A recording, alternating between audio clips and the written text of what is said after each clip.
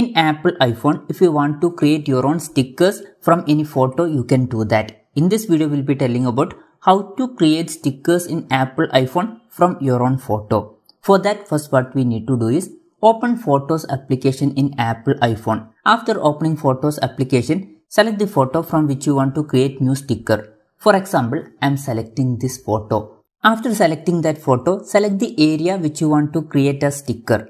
In most of the case, it will be your or your friend's photo. After that, you should long press on that area. When you are long pressing, you can see an animation like this. After that, leave. When you are leaving, you can see one option add sticker.